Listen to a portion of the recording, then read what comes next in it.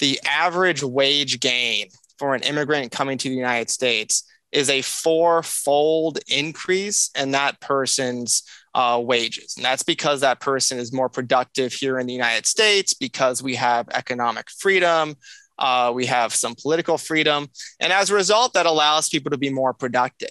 Mass immigration is not compatible with the goals and characteristics of a modern society in a way that wasn't necessarily true 100 or 200 years ago. Again, it's not because the immigrants are somehow inferior to your grandma who came from Sicily or anything like that. It's that we have changed fundamentally. Welcome to episode 139 of the Mikhaila Peterson podcast. I'm Mikhaila Peterson. I have a headset on because I am backstage in Boston at one of my dad's shows, and these are very difficult to figure out how to get on and off with all this hair, so I'm keeping it on, and this is the time I have to do an intro. So, this is an Opposing Views episode. Opposing Views is where I bring on two experts with opposing views on a generally contentious subject. Alex Nowrasteh and Mark Krikorian came on to discuss immigration. Alex Nowrasteh is the Director of Immigration Studies at the Cato Institute and author of several books, including The Most Common Arguments Against Immigration and Why They're Wrong. My second guest was Mark Krikorian, an expert on immigration and the Executive Director at the Center for Immigration Studies, an independent, nonpartisan research group established in D.C. in 1985 to provide fact-based immigration research. Quick shout out to these bad boys, Carnivore Crisps. We have a code in the show notes, but these guys are literally feeding my dad and I on this tour. Feeding us. I cannot recommend them enough. It's just meat and salt. It's one of the only things I can eat that's packaged. Thank you, Carnivore Crisps. Enjoy this episode. Alex Nowrasteh, welcome to my podcast. Thank you for having me. Before we get started, can you give a brief background about who you are and what it is you do? Sure. So I am an immigration policy expert working at the Cato Institute, which is a Washington, D.C. based libertarian think tank. And primarily, I do original immigration research that gets published in peer-reviewed academic journals and policy white papers here at Cato. I also write for more popular publications like major newspapers and on blogs. And I try to work with policymakers here in Washington, D.C. to produce better immigration policy. So would you say that on this side of the opposing views, are you pro-immigration or are you anti-immigration? I'm very pro-immigration.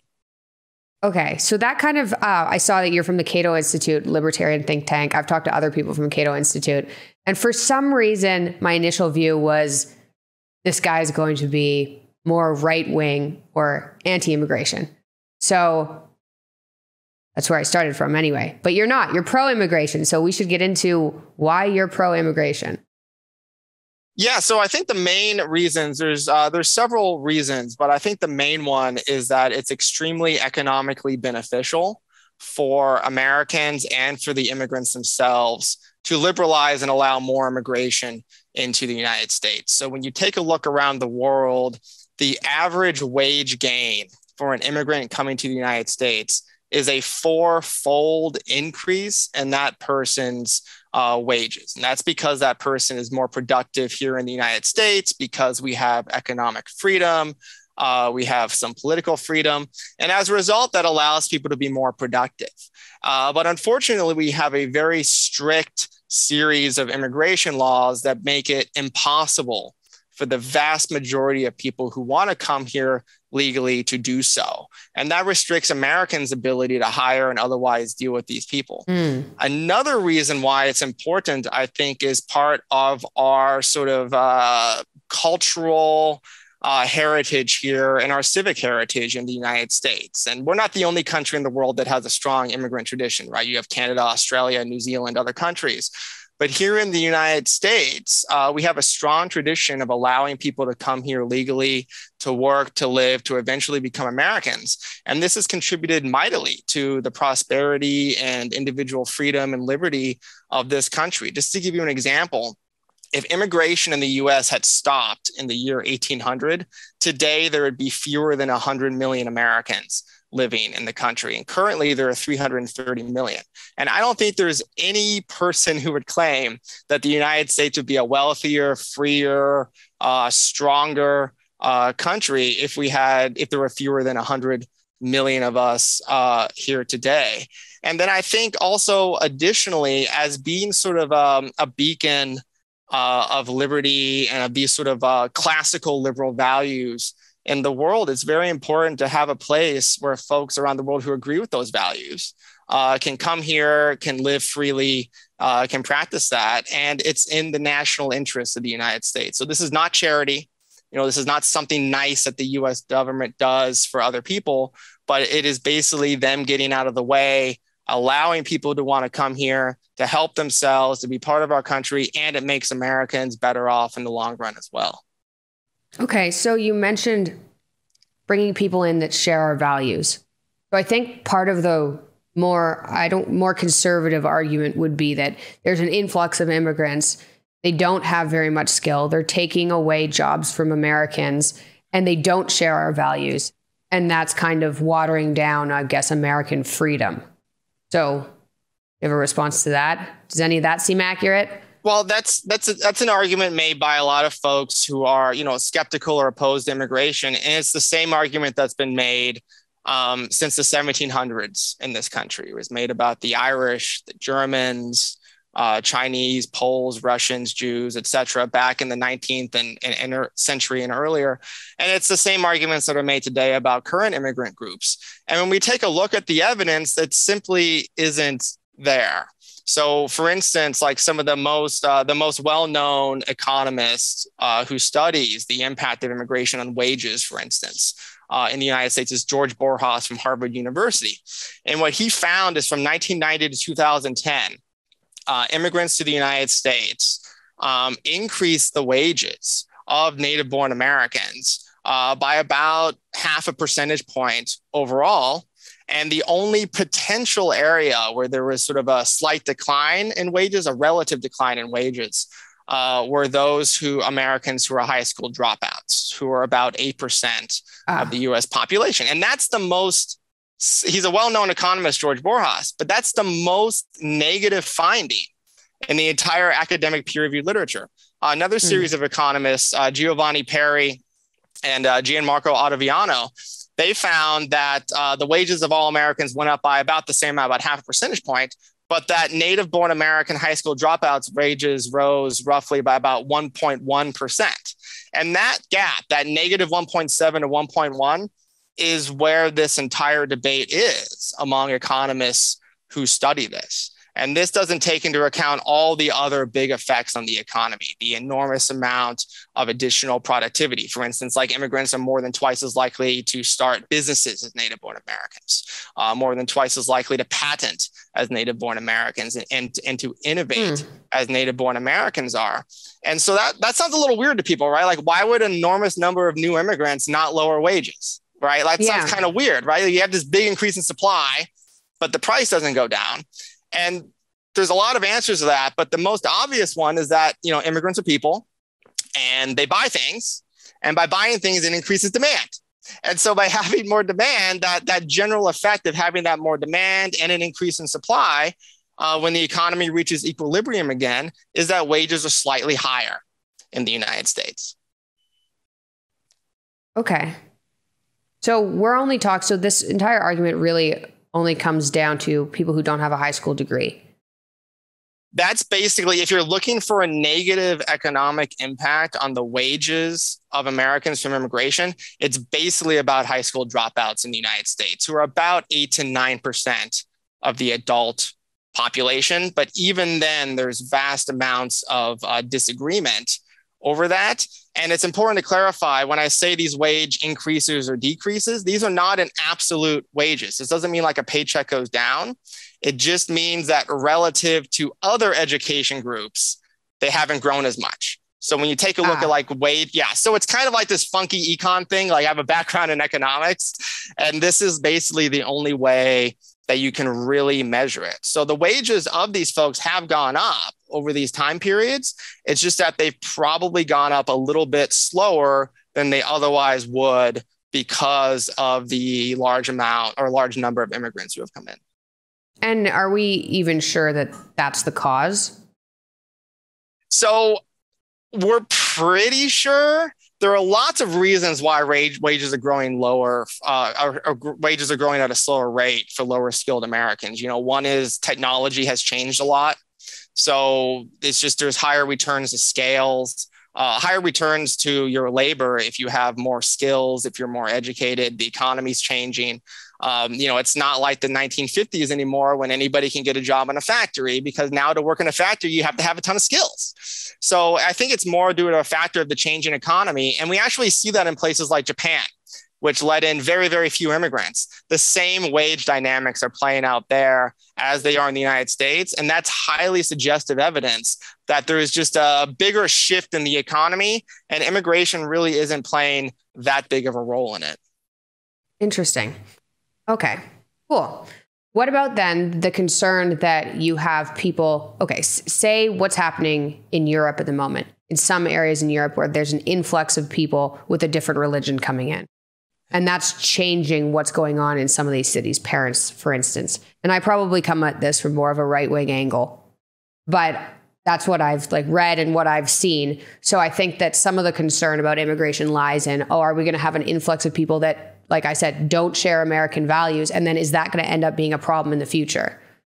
Right. So that's an important point. I actually wrote a whole book about this because it's, I think, potentially the most devastating counter argument to my position. So the book is called Wretched Refuse, and it's published at Cambridge. And the idea is, and I also want to say, immigration is different in different countries, right? They have different issues, and it depends on where the immigrants are coming from, partly. It also depends on the institutions in those countries. So to give you an example, immigrants in Europe usually have access to an enormous amount of means-tested welfare benefits immediately after coming into these countries. And in the same token, these countries have a lot of labor market regulations that make it very difficult for lower skilled immigrants to get jobs, to get a step up, right? So you have this bad situation where you have a high unemployment situation for immigrants, and they get a lot of welfare benefits, which makes it less likely that they work. And then there's sort of by law, kind of not unintentionally, but unintentionally through these welfare benefits and public housing, sort of segregated and housing complexes in parts of the city where they don't interact with natives in that area. So I think it has more to do with that. Whereas in the United States, you have a situation where there's very little access of new immigrants to means-tested welfare benefits. You basically have to work. The first thing that you do as an asylum seeker in the US is you have to get a job. Or as a refugee, you've got to get a job. In Europe, there are laws where it says if you're an asylum seeker or a refugee, you can't get a job, sometimes for several years, because they're worried about you competing with native-born people. And as a result, that has all these effects where you're not interacting with natives. There's not really that opportunity to economically assimilate. There's not that opportunity to culturally assimilate. And that also affects the types of people who are going to go.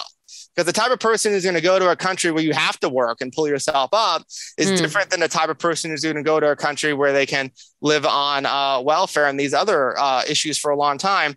And then there's also just a cultural difference, right? In the US and Canada and Australia, these are immigrant societies where their identity is not based on blood or borders or culture nearly as much as in the United States, Canada, and Australia, where we have this idea of what it means to be an American, for instance. Is not based on the color of your skin or your blood or anything like that, but it's much more of sort of a creed. It's much more of an ideological or a civic identification.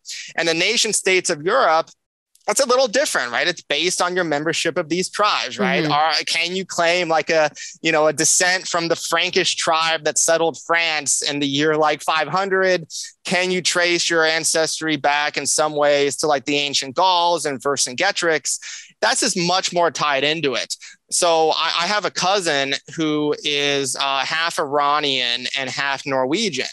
And this is just an anecdote, but she lives in Norway, and when she says she's Norwegian, Norwegians correct her and say, no, you're something else.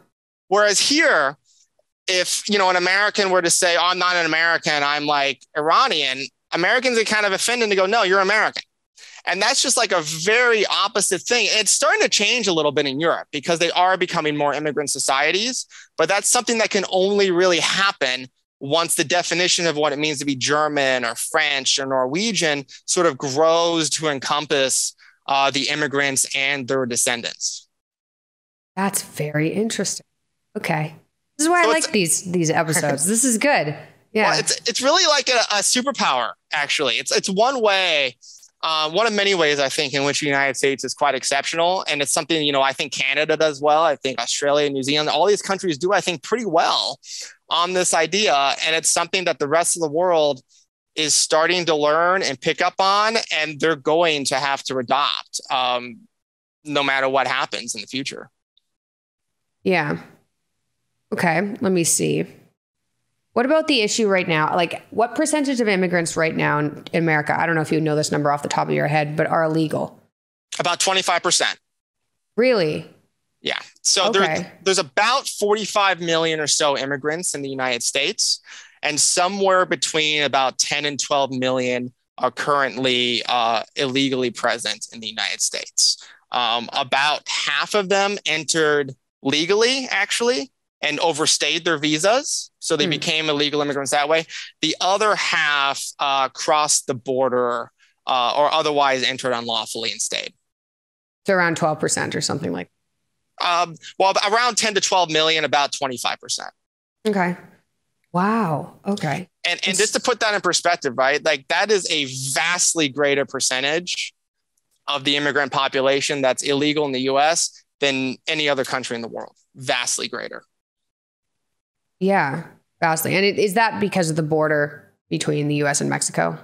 So I think there's two reasons. One of it is we're basically the only developed country that borders a developing country. So if you take a look at Europe, like the land borders, for instance, I mean, they basically all border countries that are pretty developed by comparison. Canada borders the United States, which is developed. Australia doesn't have a land border, neither does New Zealand. So that's, I think, part of it. So there's this enormous wage pull. Like your sort of median Mexican worker coming to the US who has a high school degree can expect a threefold increase in income by coming here. Yeah. And that takes account of, and that includes cost of living, right? So that's an enormous economic pull for these folks to come here and to walk from Central America. And I think the second reason is people don't realize how difficult it is legally for the vast majority of these people to come here. I mean, if you want to come here on a green card and you are not related to an American or another legal immigrant, and you're not highly skilled, and you're not one of a few refugees or asylum seekers, there is basically no way for you to come here on a green card. Like there is no green card category for a low skilled worker unless you're related to an American. And so like if you apply these laws that we have right now, these immigration laws back in time, virtually no Americans would be here today because very few of us our ancestors would have qualified to come here legally. Do you think that's reasonable given the population of the US right now? No. I mean, what's interesting, right, is the US does have 330 million people. It's the third most populous country in the world, but it's also a very large country.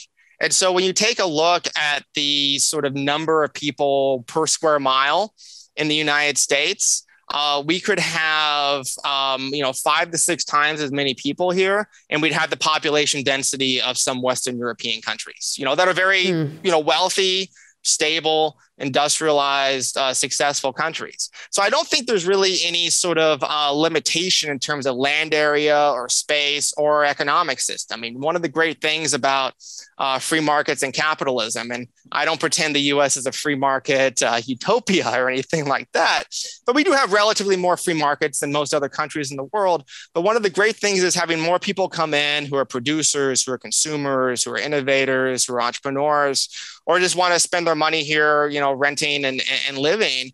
That increases the size of the economic pie. And that increases the amount of wealth and productivity, right? It's not like a redistribution. There's not a fixed supply of wealth that's being distributed around. They actually grow and increase the amount of wealth. And that's one of the secret powers of free markets. And it's one of the reasons why the world is so much wealthier than it is today. Than it was, for our ancestors and just the relatively recent past. And so there's really no limitation on this except what the market puts a limitation on. I mean, if there's no demand for workers, if there's no demand for foreigners to come here and start businesses, then they won't come. But there's obviously an enormous demand, which is why people break our immigration laws, because our laws make it so difficult to come. I mean, one of the things that people don't realize about American immigration laws is that compared to other OECD countries, other rich countries in the world, America's laws are more restrictive than most of them. So Western European countries, Canada, Australia, all allow in many more immigrants as a percentage of their population than the US does. So for Canada, it's like 3 times as many annually compared to the United States as a percentage of the population. Australia, it's about 5 times as many. Switzerland, it's 6 times as many.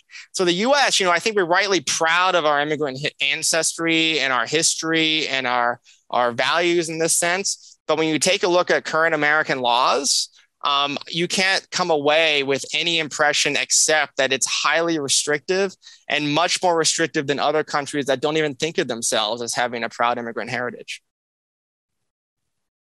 It's interesting talking to you. So you have the view, I think, that you bring more people in and then, hooray, we have more helpful people here, more smart people to help improve the country.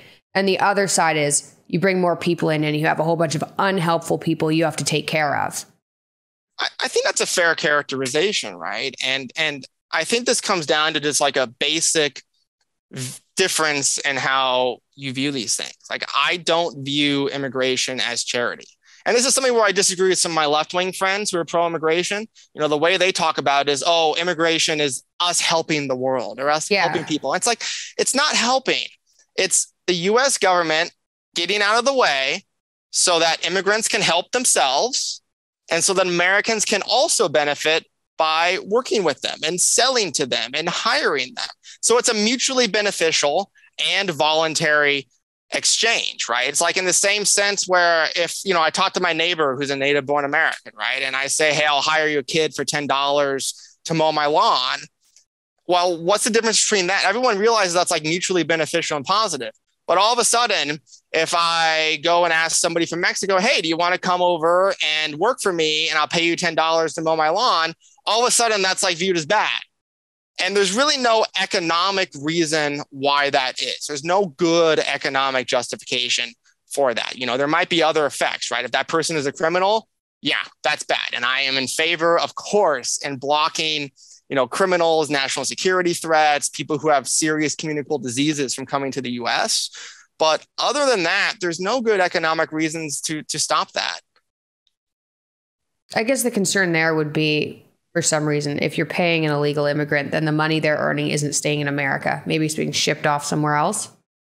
So some of that definitely is, right? Whether it's an illegal immigrant or a legal immigrant or something. I mean, a lot of them do send a good amount of their money back to their home countries. But based on how sort of the international economics works, those dollars have to also come back to the United States in the form of American exports to those countries, right? So an American might hire, let's say, a worker in the United States to work at his business. That immigrant might send half of that money back to his home country, let's say Mexico. And then his family in Mexico uses that money to buy better education or to buy a better house, etc. But then that money, as it works its way through the Mexican economy, eventually makes its way back to the United States in the form of Americans exporting like iPads or cars back to Mexico, right? So, and it's important to know like that initial wealth, right? Like that initial creation of that wealth of me or that American hiring that Mexican immigrant creates goods and services that would not have existed otherwise. And as a result, that's what makes us wealthy, right? What makes us wealthy is not like the dollar number on our bank accounts or anything like that, but it's what you can do with that money, right? And we have access to goods and services. That's what makes us wealthy. You can mess around with the numbers all you want, but so long as we have access to houses and healthcare and cars and all this great stuff, material stuff that does improve the quality of our lives, that's the measure of what makes us wealthy. And what immigration does, just fundamentally, is it's more people who are workers and entrepreneurs who increase the supply of stuff and services that Americans want, that the immigrants want, and that makes us all wealthy, or wealthier than we would be otherwise. Okay. I can wrap my mind around that. So you said compared to Europe, there's a complete difference in you said means tested welfare benefits. So what does means tested mean exactly? So means tested welfare benefits are welfare benefits for people who are poor, which is sort of different from like entitlement programs, which are like Social Security or Medicare, which are for people who are elderly. So they sort of just qualify for it based on, they worked a certain number of years and they're of a certain age, so they get these benefits. Meanwhile, means tested benefits are for people who are in poverty, and they are intended to help people get out of poverty, or at least make poverty, more, tolerable for them. Okay. I didn't realize that. I should have thought about this probably before this podcast, but I didn't realize that different countries bring in different sets of people. So it's not that everyone is specifically looking for skilled labor. Some people are doing it, like you said, out of charity. And so you said right now, when the America brings immigrants in, you know what percentage of that is specifically skilled workers? So when you take a look at sort of there's different portions of the U.S. immigration system. So if you look at green cards, and green cards are lawful permanent residency. That means that if you're here for 5 years, you don't commit any crimes, then you can become a citizen if you want to. It's what we sort of traditionally think of like immigration. And there's basically 4 major portions of this. 70% are family members. About 5% are what are called diversity visa, which is basically like a lottery for 50,000 people who are, they have some skills, but they're not coming for their skills necessarily. There's another about 5% or so who are refugees and asylum seekers who are fleeing persecution. And then you have somewhere around 7 to 10% who are specifically coming to the United States because they are high skilled workers. And when you take a look at the numbers, this is somewhere around 70 to 80,000 per year.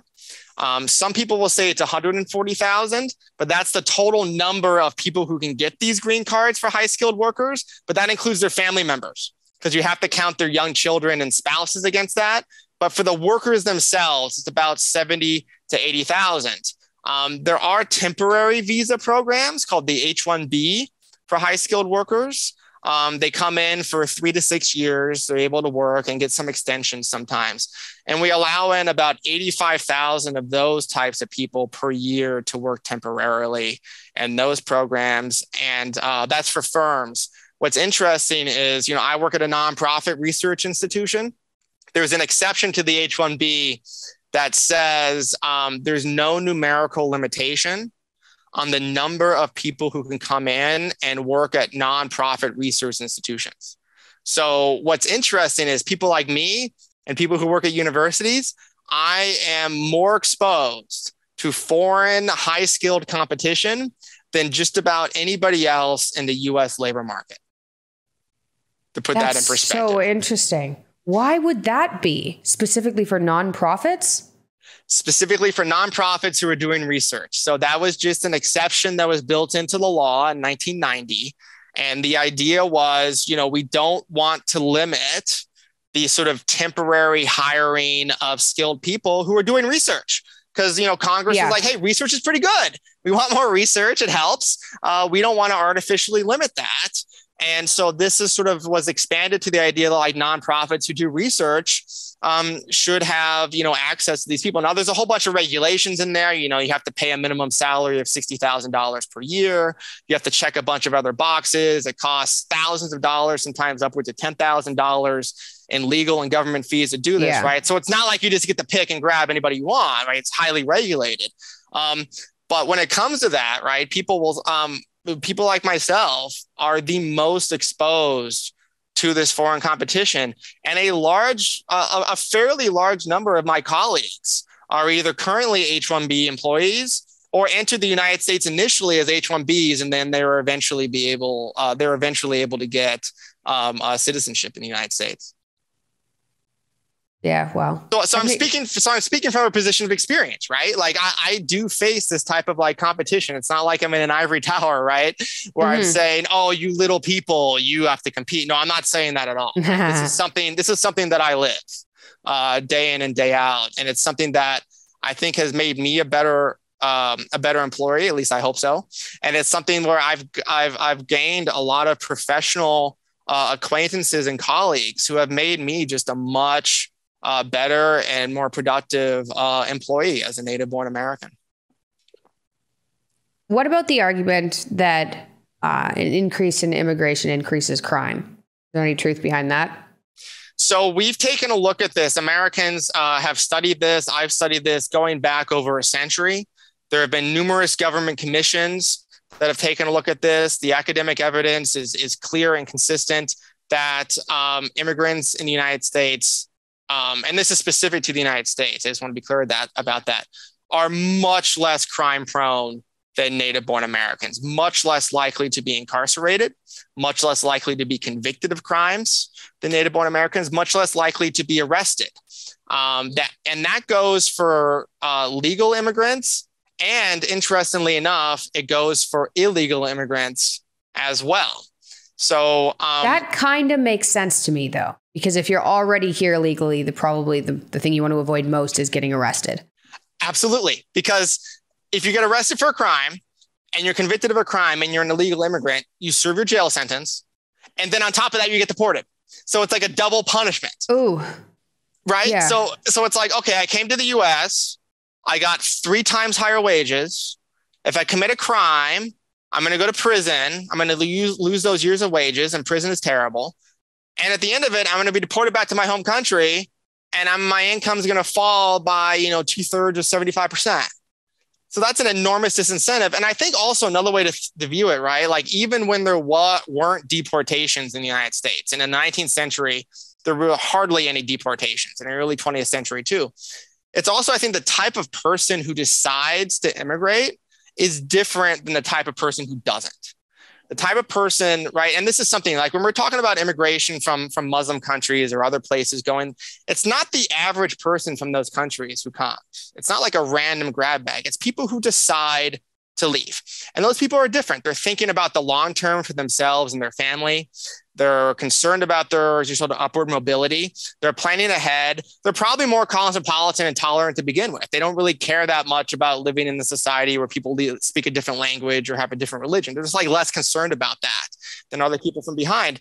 And those people, I think, are just generally much less likely to want to commit crimes than native-born Americans are. Now, this data may differ between countries, of course. This is one of the things to take account of. This is I'm just talking about the United States in general. But the problem is European crime data are awful. I mean, awful. I've spent a lot of time looking into the details of European crime data, and they do not differentiate in many countries between, native-born criminals, foreign-born criminals.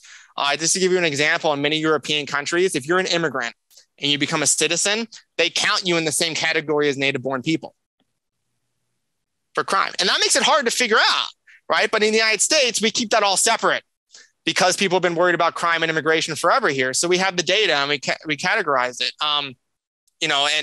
And one of the criticisms I get, right, is, well, you don't know about illegal immigrants necessarily.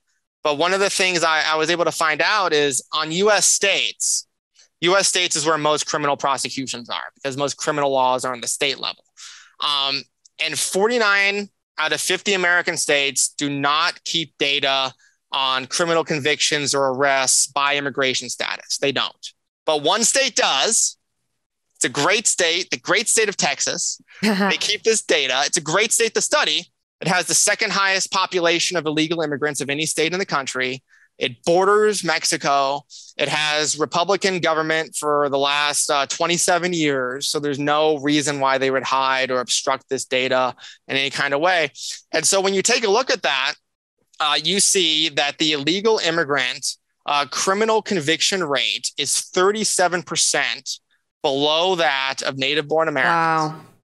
And it even works out that way when you take a look at specific crimes like homicide. It's about 25% below native-born Americans. You take a look at sex crimes, it's below. You take a look at property crimes, it's below. And then legal immigrants are even lower than that. They're about 60% below the native-born American criminal conviction rate. And that is something, I wish native-born Americans had a criminal conviction rate as low as illegal immigrants.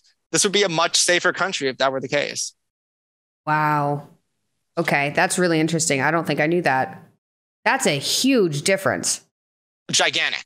I mean, it's gigantic. And this is something where government commissions going back over a century, and a lot of these commissions in the past were put together by American politicians who were opposed to immigration. So they're trying to come up with justifications for trying to close the border. Yeah. But the one thing they said, all this stuff about immigration was not true.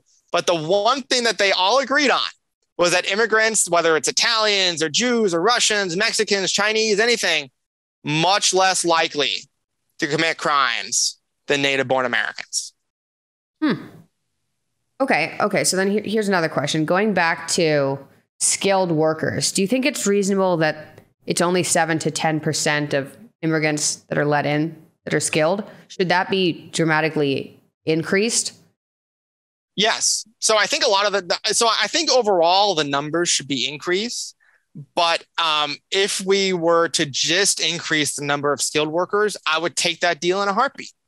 The thing that is interesting about the U.S. immigration system is that it's an employer-driven system. So the employers select high-skilled immigrants and then they sponsor them. So the employers know like the workers who it's not necessarily the government saying they have to be this way or that way. They have to have this skill, not that skill. It's the employer figuring that out. And that's a pretty good system for selecting sort of these unmeasurable characteristics of workers who are really going to succeed. So I would love to increase that number dramatically. I mean, I think if you get a degree from an American university and you're a foreign-born student, you should have a green card immediately.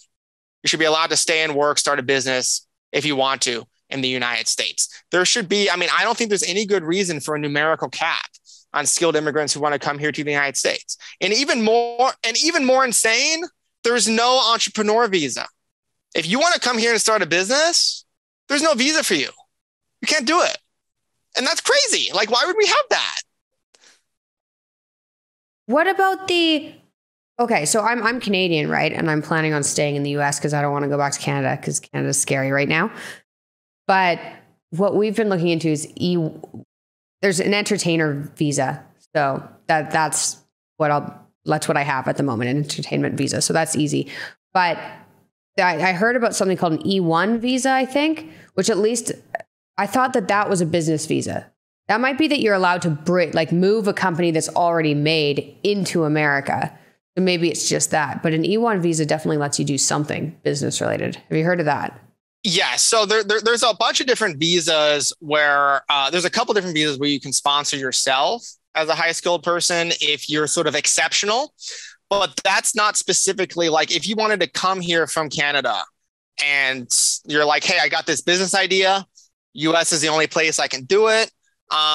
There's not a visa for that. Now, there is something called an investor visa where if you have $1 million and you want to make an investment in the United States, then you can do that, but it's highly regulated. And it's basically how that works is you basically have to lump your money together with a bunch of other people who have $1 million on this visa to build like a hotel or something. So it's not like you can come here and start like a tech firm, right? So there are ways to get around this with different visas. There are ways to sort of massage it. There are ways of being sort of exceptional on the O visa, for instance, for exceptional abilities. The first like EB1 visa, you can have like exceptional abilities and you can come here, but it's not specifically for starting a business. It's just that you can, but if you have like a great business proposal and you're like, I got funding, like $1 million, like seed funding, sorry, you're out of luck. Like, that's not a visa that exists. Wow. Even if you have a source of funding from Americans? Yeah, from Americans. So what they can do is somebody can start a business in the United States and then they can hire you as an employee, or they can bring you in different ways. But if you want to be like the founder who works, 22 hours a day, building a business from scratch, and you want to come here and that's all you have is that idea and people who believe in you and want to fund it, sorry. So you have like people who work on H-1B visas, which you have to work for an American company. They're high skilled people. They have business ideas. They work in Silicon Valley. They work all over the country. They want to start a business. they can't do that because you can't employ yourself and sponsor yourself on an H-1B visa. Wow. Yeah, that's harsh. I can see potentially why that was put in so that people starting businesses had to be American, but it's harsh if you're a very talented person and you want to start a business. Yeah, and I don't really understand the economics. Like, if you're in the United States, I think we would want to attract, foreign businesses and entrepreneurs to start businesses here in the United States. I mean, one of the great things about the Tax Cut and Jobs Act, which was signed by President Trump, was that they changed a lot of the rules, like the corporate tax laws and some of the other laws, to make it easier for people to get financing, to have, to keep more of the profits of their firms. But then on the same token, so it's like an acknowledgement, like we want firms to move here. We want them to invest in the United States. We want them to create job opportunities for Americans and others. Oh, but we're not going to create, we're not going to let them do it directly by coming here as entrepreneurs. Yeah. That's tricky. Okay. Wow. That was very interesting. I think I covered the main arguments. Is there anything you think I missed?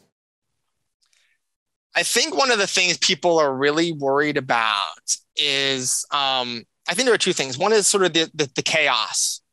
I think people see chaos along the border and they see chaos with illegal immigration, and that makes them become more skeptical of immigration overall. Yeah, definitely.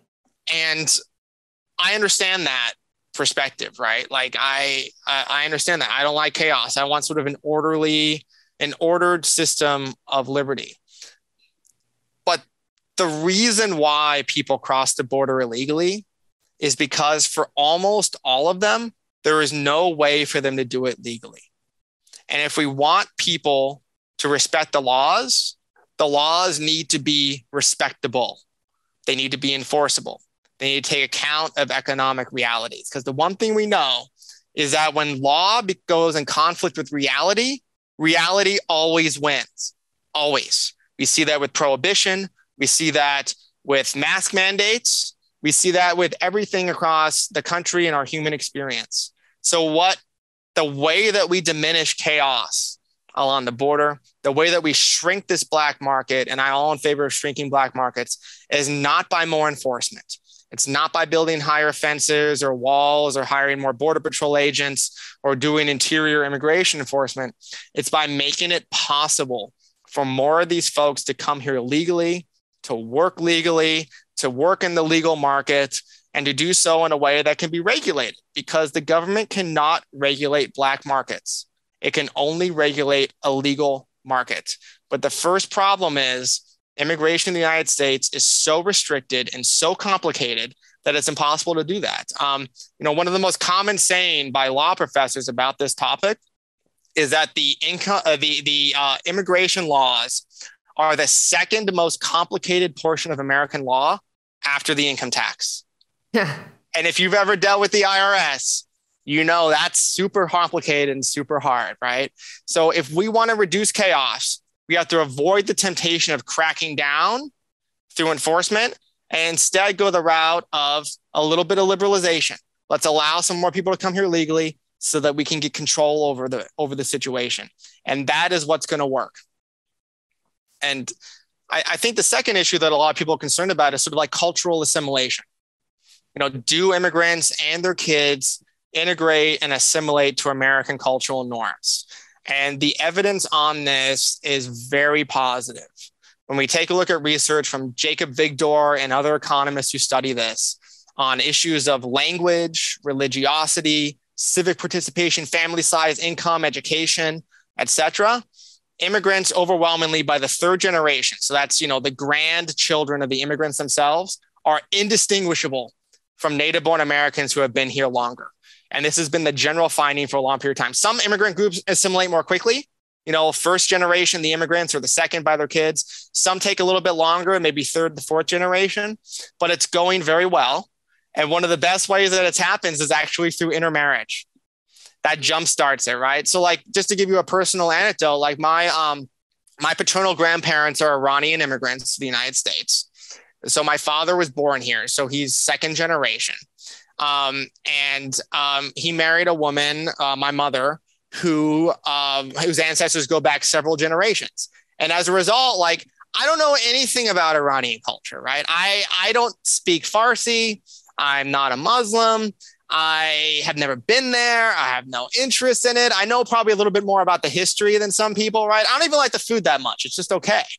And that's like a pretty like ordinary, normal, unexceptional tale of immigrant assimilation. Like my father, bless him, I love him. He claims to speak Farsi.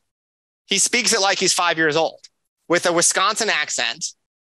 And it's hilarious. So when you take a look at like third generation Hispanic immigrants in the United States, so these are the grandkids of a Hispanic immigrant who spoke Spanish, 78% of them are English only speakers.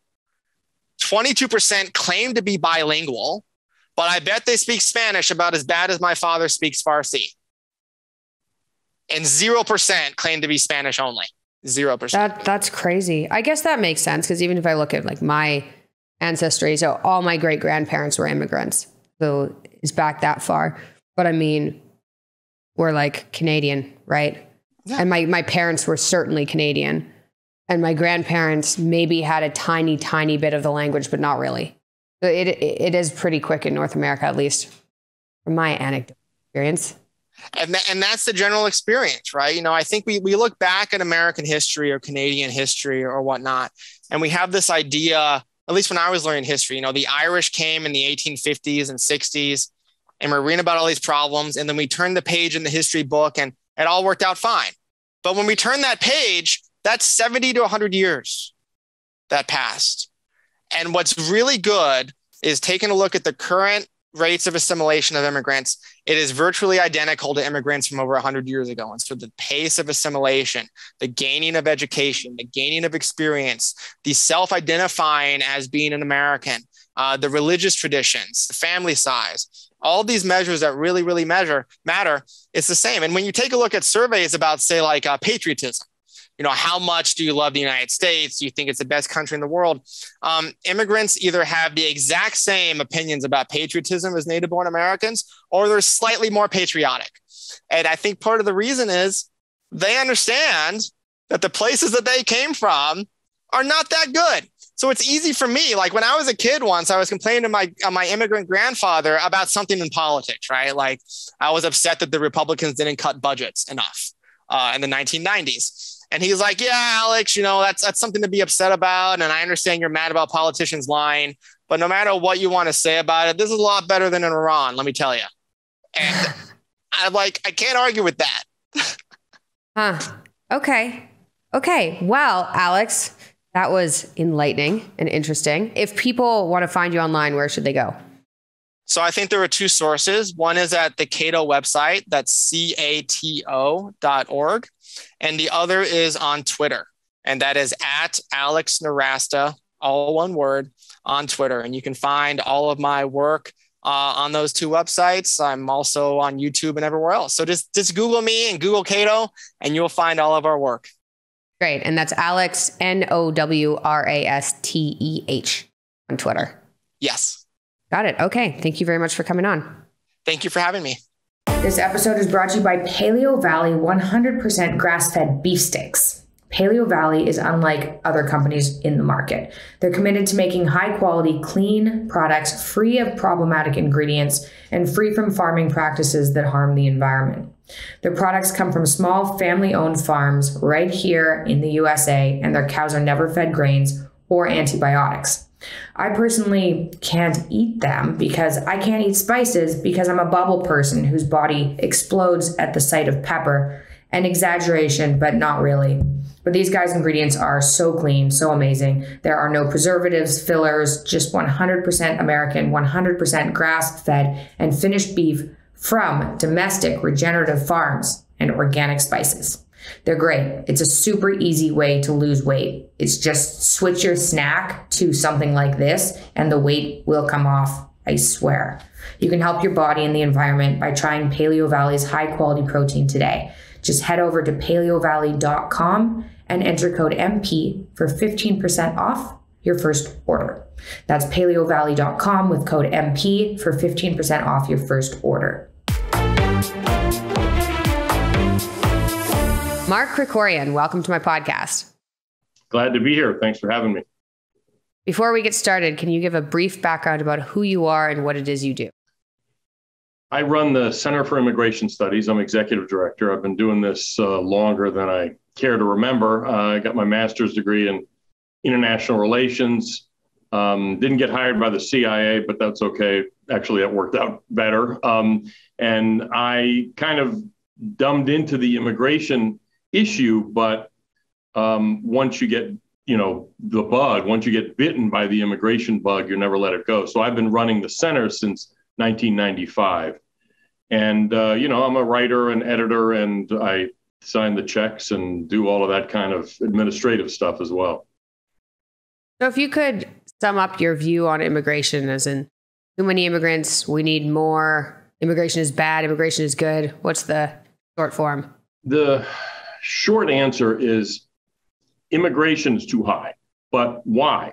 The problem is that mass immigration is not compatible with the goals and characteristics of a modern society in a way that wasn't necessarily true 100 or 200 years ago. In other words, the immigrants really aren't all that different. Yeah, some of them come from different countries, but that's not really the important difference. The important difference is us. We have a post-industrial knowledge-based economy. We have a welfare state. Technology shrinks the world, which is a good thing in a lot of ways, but also complicates assimilation. So all of the concerns people have about immigration really are all just different facets of the same thing. They're kind of like that image of blind men feeling different parts of the elephant, and they don't realize it's all the same elephant. Well, it's the same kind of thing. If you're worried about whether it's security or assimilation or welfare use, the economy, effect on workers, it's all the same thing. Immigration was something that 100 or 200 years ago in a pre-modern conditions was still, frankly, created a lot of controversy and tumult and problems for people. We were able to work those through much more easily than we are today. And again, it's not because the immigrants are somehow inferior to your grandma who came from Sicily or anything like that. It's that we have changed fundamentally. Okay.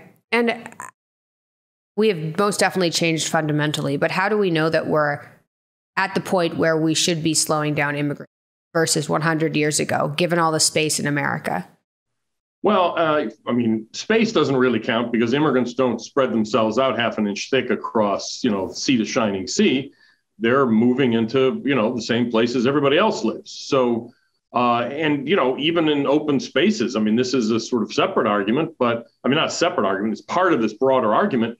We value things like, access to nature, preserving open spaces and what have you. And, the more people you add, inevitably, you're going to be cutting down more trees and paving over more land. And, to some degree, that's just part of what human civilization does. But immigration is driving that in a way that is different today because we are, as John Kennedy said when he wrote the book, Nation of Immigrants, we've moved past the stage of, settling and pioneers and covered wagons and all the rest of that. We're now a settled, mature society. And, we have the largest number of immigrants ever. We're at about 47 million foreign-born people. Now, obviously, our population is much larger, too, but the percentage of foreign-born people in our population is just almost at the record level it reached before immigration was reduced in the 20s. And it's when you've had enough to eat, you take a break, and we need a pause at the very least to enable the new people and the people who are here to knit together, to work out the effects on workers, on wages and what have you, because if you get one large batch of immigrants, that will eventually, the effects of that person on wages of those people, on the wages and job opportunities of Americans will eventually work themselves out. But what we're doing is taking in more than 1 million people from overseas every year. So basically, we need a breather is really what it amounts to. And that breather doesn't mean no immigration. It just means less immigration. And I can go into detail on that if you want more sort of what my outline would be. But we need a breather so that we can, catch our breath, as it were. And then we can reassess in a generation or so what it is we want to do with immigration going forward. So the guy I just spoke to, who was an economist, he said that you bring more people. This was his view, just kind of was summarized. this Nowrasteh? Yeah. Okay. Yeah. You're familiar with him? Yes. That's good. So then you're probably familiar with his view. But for the audience, his view was basically the more people you bring in, particularly skilled labor, the more jobs are created, the more money gets spent. And overall, it's just a positive good for society. Yeah, I actually would prefer to go even step a little further back from that argument. I'll get to that argument of his as well. But the basic difference I have with the libertarian perspective that Nowrasteh from Cato articulated is much more fundamental than just the question of economics, because the perspective that Alex represents is that everyone in the world has a right, literally a moral right, to move to the United States, with the certain exceptions we might make for terrorists and what have you. In other words, everybody can come except those few that we identify as not being allowed to come. The way I look at it, and this is frankly most regular people's point of view, is that nobody has a right to move here, but we make exceptions for particular people we do let in. So either everybody gets to come in and we make some exceptions, or nobody gets to come in and then we make some exceptions for those people who do get to come in. That is a basic difference of values and opinion. You've really got to get past that before you get to the point of arguing what the effect on workers is going to be. But there's no question that more people make the economy bigger. Bangladesh has a bigger economy than Belgium, for instance. But nobody would say that Bangladesh is better off than Belgium. The fact is that one of the points of immigration policy is to protect American workers, but most specifically those who are less able to thrive and prosper in the kind of dynamic modern economy we have, whether it's people who have less education, people who just aren't that bright. There's always, half of people are below average, whether it's people who are recovering addicts, ex-cons trying to clean up their act and start a new life. Anybody that employers would kind of rather not hire is harmed by immigration. The people who benefit are, frankly, people like Alex and you and I who have college educations and we earn reasonably good wages, and immigrants aren't really competing with us. But as an American, in thinking about immigration policy, I need to take into account not only my bottom line, whether I'm going to be able to hire servants cheaper or what have you, but rather the concerns of all of my fellow Americans. And, those people who are, sort of at the bottom rung for whatever reason of the economic ladder are people who deserve our special consideration. And immigration policy is a torpedo aimed at their life opportunities. Okay. This is no wonder you've been stuck in this topic for so long. Really interesting. Because you're weighing the benefits to different people, right? So your position is Americans, even if they're less able to work, or especially if they're less able to work, they need to be taken care of properly. And they shouldn't have people from other countries kind of usurping that position, making their life more difficult. Yeah, because immigration is just like any other government policy. It creates winners and losers. It has costs and benefits. And to put some numbers on those costs and benefits, I'm not going to bore people too much, but the National Academies of Sciences did this magisterial report where they looked, it's hundreds of pages long. They looked at all different aspects of this issue. And on the economics, the conclusion they came to is that importing immigrant labor does in fact create a economic net benefit to the country. The round numbers, then this was several years ago, so it will have changed, but round numbers, they said about $50 billion in extra income, extra earnings for Americans overall. And so that sounds like a lot. I'd take half of that and be satisfied. But when you sort of figure out, remember, a net is the plus and the minus put together, and then what's the result? What they did is they looked at how do you get that number? And they said immigrant labor creates increased earnings for the people who benefit from that labor, amounting to $550 billion. It's a lot of money. Even for a congressman, that would be a lot of money.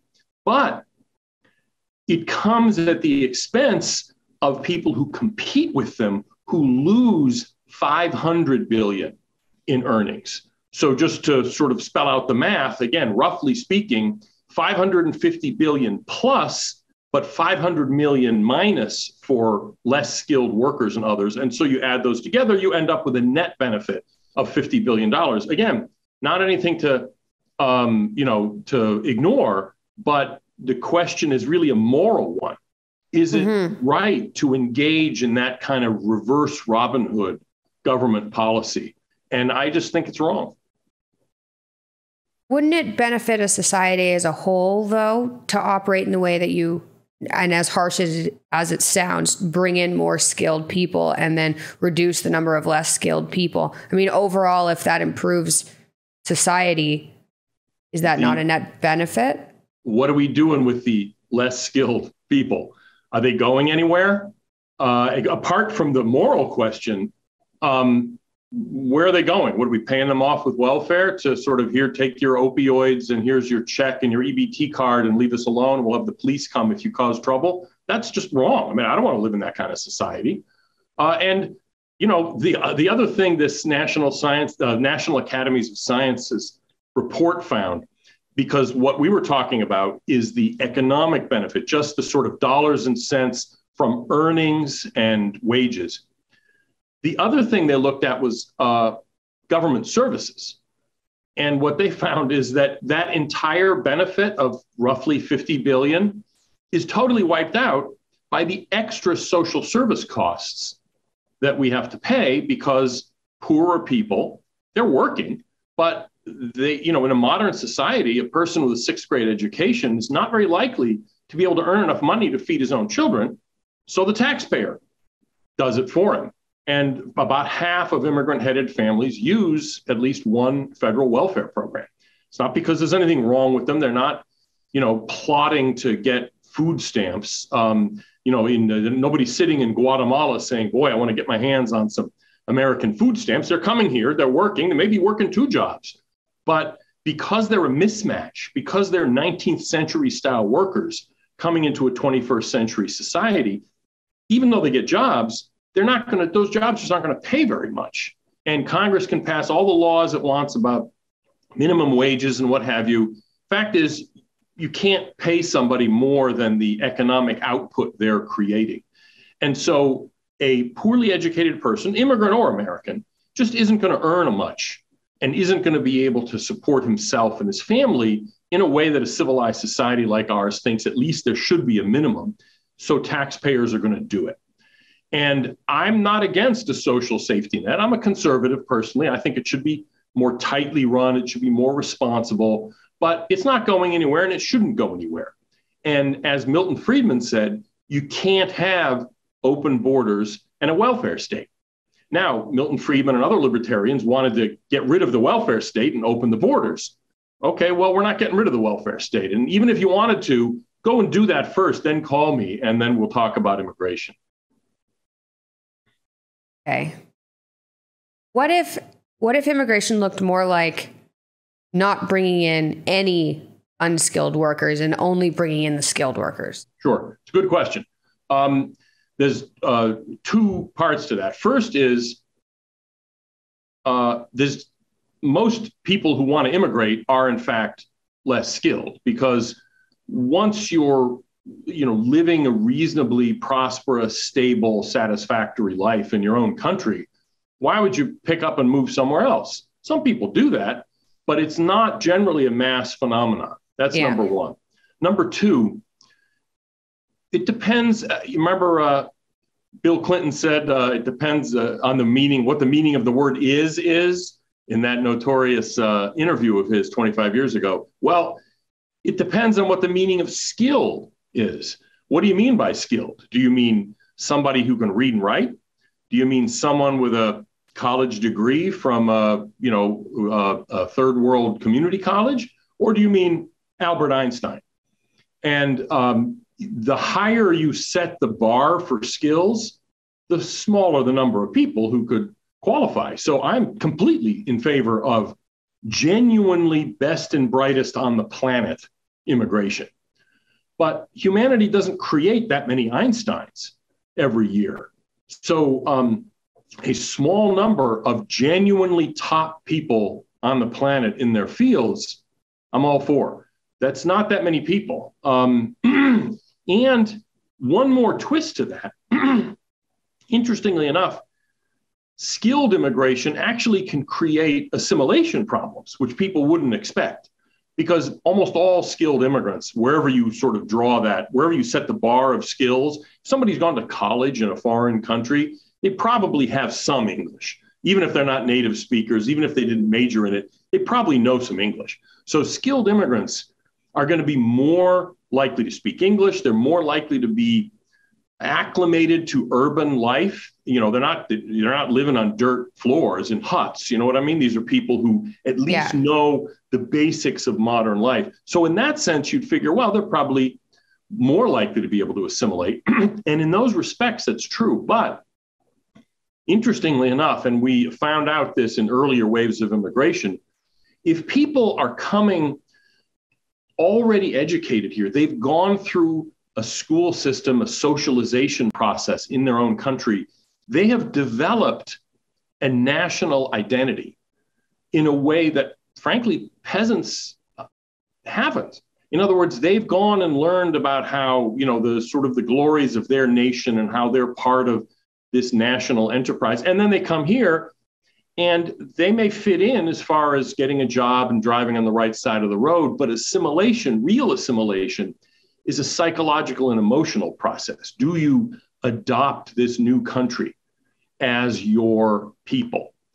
And that's just, frankly, less likely to happen with people who are highly educated. Whereas if you get, for instance, a Mayan-speaking person from the highlands of Guatemala, doesn't know much Spanish, frankly, let alone English, but also doesn't think of himself as a member of a nation in a modern sense. He likes his village, you know, his region maybe, but not a nation.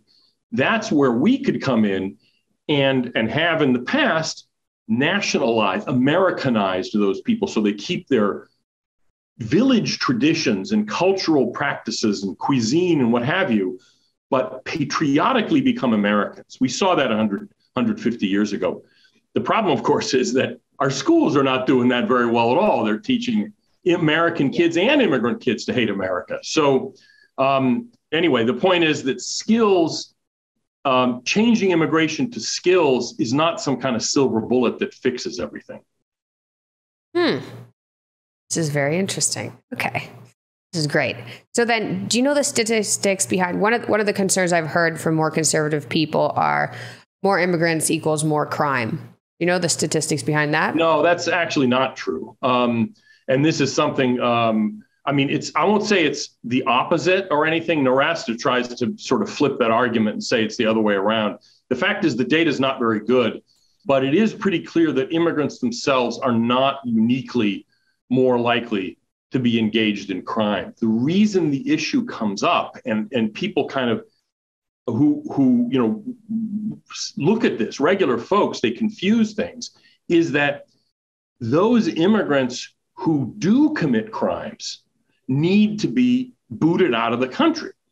And the left is actively trying to prevent that and make sure that illegal immigrant criminals are able to stay. So the issue is not that illegal immigrants are criminals, it's that those illegal immigrants who are criminals need to be identified and removed from the country.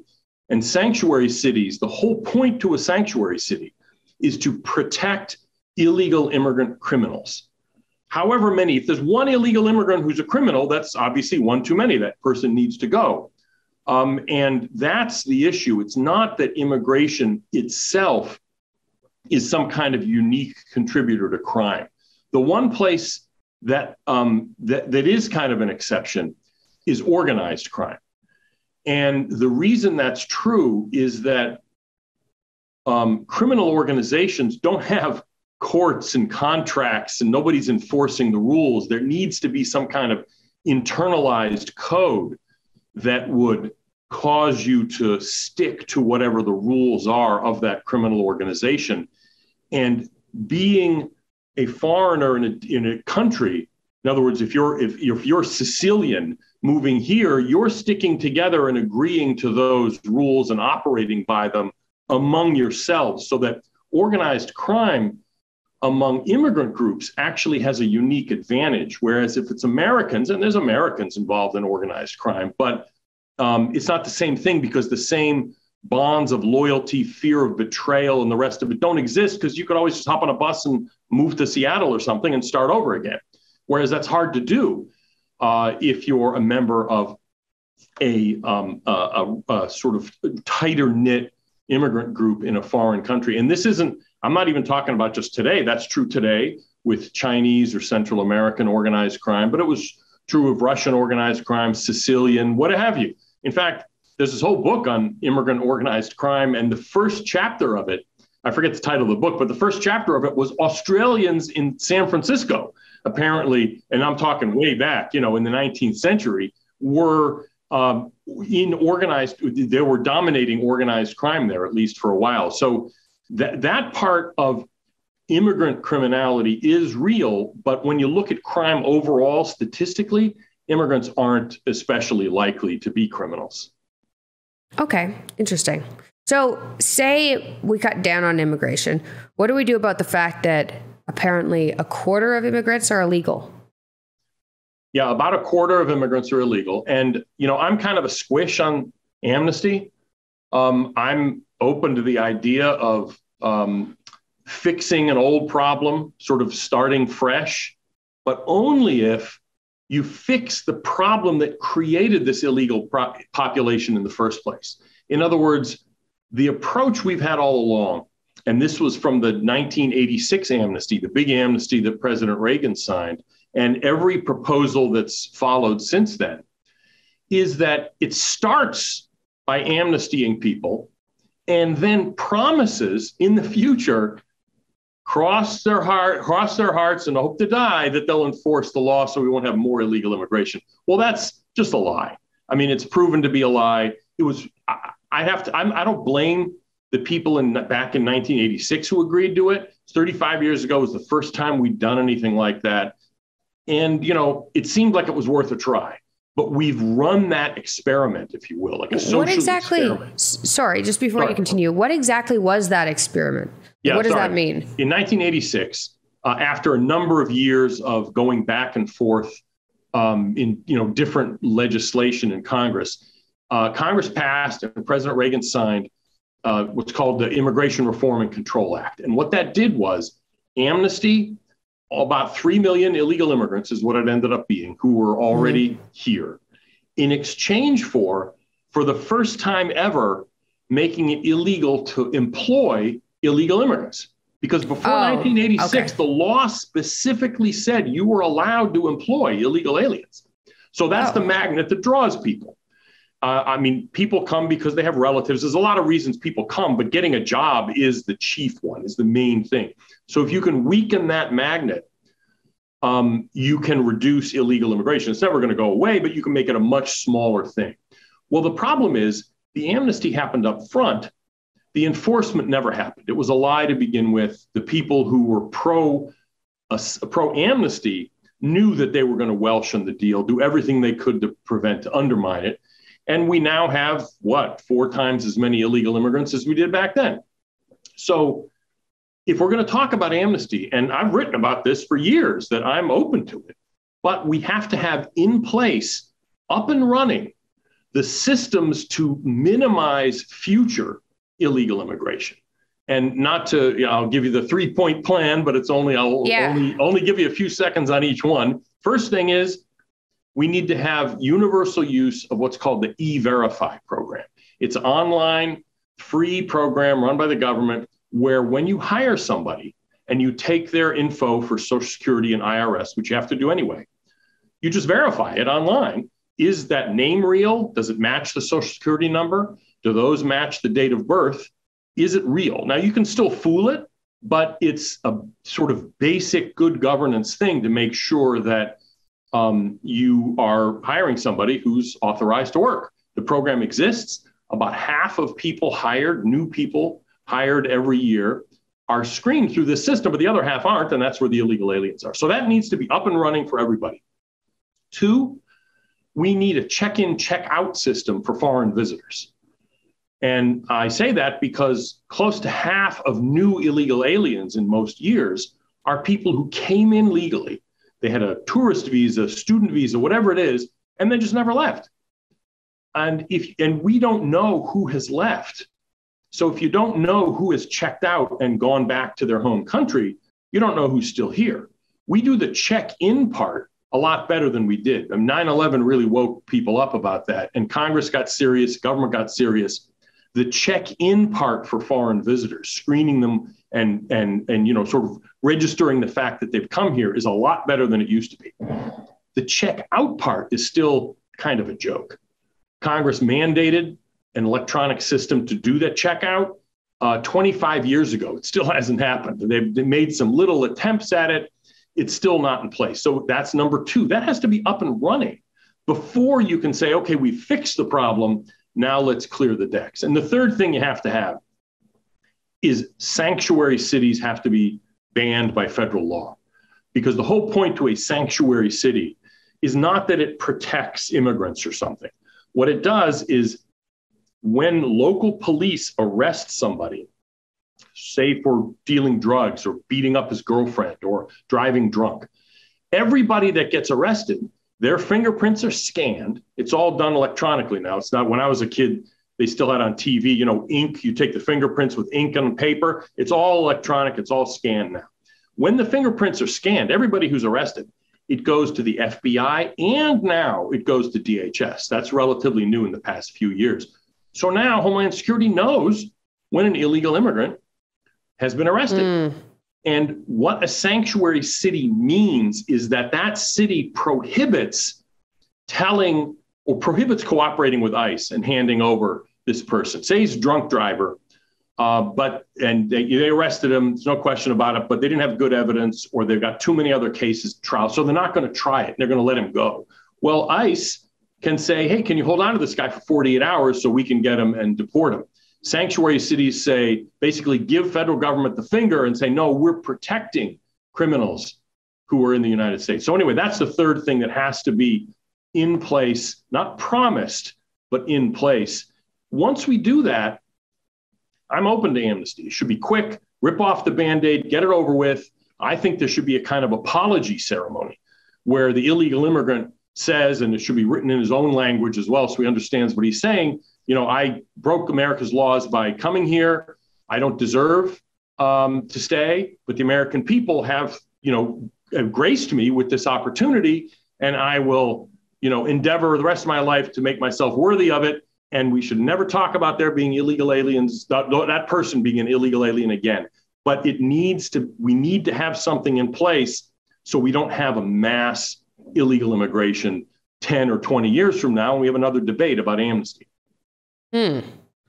Okay, so one question. You said if you come here, you get your passport stamped, you have some sort of visa, and you just stay, there's no system in place that tracks how many days you're here?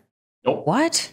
Nothing that tracks you when you leave, nothing that even, I remember talking to a Democratic senator once. He was, I forget who it was, he was from Delaware, wasn't Joe Biden. And he said when he was, I think he was former governor, he said that they had some kind of program when there was some kind of, I don't know whether it was a welfare issue or something, but they would text you, say, hey, your hearing date is coming up or whatever it is. In other words, We don't even do that. And he was saying, well, just doing that would get half the people who overstay their visas to leave, because we would be telling them, hey, Uncle Sam's paying attention to you. They know, he knows you're here. So if we did something like that, should be a text that says, hope you're enjoying your stay in America. You've got 1 week left on your period of stay, is what it's called when you get at the airport and they stamp your passport. Make sure you leave on time, because if you don't, it'll be hard to come back in the future, or something like that. Just doing that would in itself reduce visa overstaying significantly, because it would be clear that somebody is paying attention. Right now, nobody's paying attention. So what if, okay, this is coming from a Canadian perspective. So we've got the type of visa where you can basically come in, you can't work, but you can stay for, I believe it's up to 6 months. Yeah, 6 months is what we do too, usually, yeah. Yeah. I assumed, because every time you go, they're like, have you been here for over 6 months? Or, how many days have you been here? I assumed that was some formality that they were just asking me as like a trick question or something, assuming that there was something on their computer that said this person has been here for 140 days or something, but they're just looking at stamps and a passport and nothing's been. Basically, yeah. That's what it amounts to. Keep telling the truth. I encourage you to tell the truth. Oh, yeah. But yeah, it's not hard to fool our immigration system, not because they're stupid, but because it's designed to not be particularly tight or well run. Interesting. Okay. Another question. Sanctuary cities. So what do what are those exactly? Are they areas of places? Well, it's some jurisdiction. It could be a city, it could be a county, it could even be a whole state like California, that the law and there's different versions of it, but what it boils down to is that the law enforcement in that jurisdiction is not allowed to cooperate with ICE. And now the way this is often presented is that our police aren't immigration agents. That's the federal government's business. Yeah, okay, well, that's true. ICE doesn't want local police, to be walking around the neighborhood saying, hey, Paco, where's your green card? Police aren't interested in that. ICE doesn't want people to do that. What the practical effect is that when the local police arrest somebody, that person will not they will protect that criminal from immigration consequences.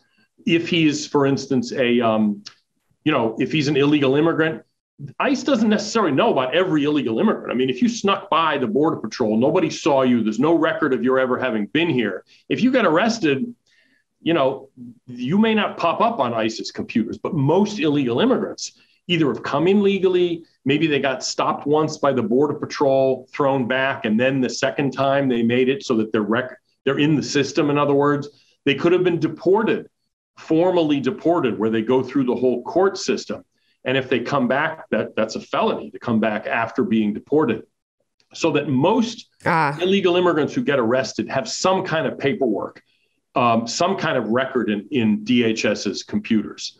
And what a sanctuary city means, sanctuary policies mean, is that those local or state governments are protecting illegal immigrants, or protecting immigrants of whatever kind, from the immigration consequences of their actions. And that's just wrong. It has nothing to do with protecting ordinary people. And when you press the sanctuary city people on this, they'll say, yeah, nobody should be deported. And if you're a murderer, you should go to jail. And then when you finish your jail term, you should just be let go and allowed to stay here, because no one should ever be deported. There's even a hashtag, not one more, on Twitter, which one of the advocacy groups was pushing pretty actively in the past. And the point being that they don't think anyone, no matter how criminal they are, should be deported. It's not that they were saying criminals should just always be let go, but that if they're prosecuted, they go to jail. When they finish their jail term, the way the law is supposed to work is they're handed over to Homeland Security and they're thrown out of the country. But these sanctuary city folks think that, any convicted criminal who serves his term, he's an illegal immigrant, he should just be let go and live as an illegal alien again, rather than be deported. Did I miss any of the main arguments? Is there anything else you want to talk about before I ask you where people can find you online? No, I think that's the main one, is that the problem with immigration is not the immigrants, it's that we have changed. Well, let me just, there's one other sort of way of illustrating that. I wrote a book a number of years ago making this argument.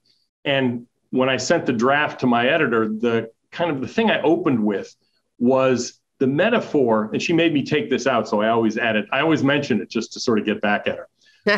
The metaphor I used was donuts. Immigration is like donuts. When you're 7 years old, donuts are good for you. You need the fat, you need the sugar, your brain is growing, your body is growing, it's good for you. When you're 57 years old, you can't eat donuts like that anymore. There's nothing wrong with the donuts. They're the same donuts. Maybe they're jelly donuts instead of crullers, but they're still just donuts. What's changed is you, and you're not sick, you're not broken. Your metabolism has changed. And so you need to change your diet. And in a sense, this is the same thing where the metabolism of the body politic has changed. The immigrants aren't worse. We're not sick or broken. We've outgrown the ability to successfully deal with mass immigration. And we need to, adjust our policies. The federal immigration program is just that, a federal government program. It's like farm subsidies or small business loans or the Air Force. And sometimes it may be bigger, sometimes it should be smaller. That's what the debate should be about, and not sort of in these apocalyptic moral terms where anybody who critiques it is an evil, racist, xenophobe, blah, blah, blah. You've heard all of that stuff before. This is a government policy. We need to debate it, have a normal debate. I probably won't get everything I want, but that's the way it is in democratic politics. But we need to debate this rather than make it some kind of, apocalyptic issue. Yes, I 100% agree. I would say most issues out there need to be debated. Otherwise, what are you going to do about it? Yeah, well, exactly. Yeah, no question about it. Okay, Mark, where can people find you if they want to find you online? The Center for Immigration Studies, I'm the executive director. We're online at cis.org. We have a blog with new postings every day. We also have a weekly podcast called Parsing Immigration Policy. It's on our website, but it's also in all the usual podcast places. And if you have a taste for snark and sarcasm, I'm on Twitter at Mark S, as in Stephen, Mark S. Krikorian. Okay. Thank you very much, Mark. That was interesting. Happy to do it.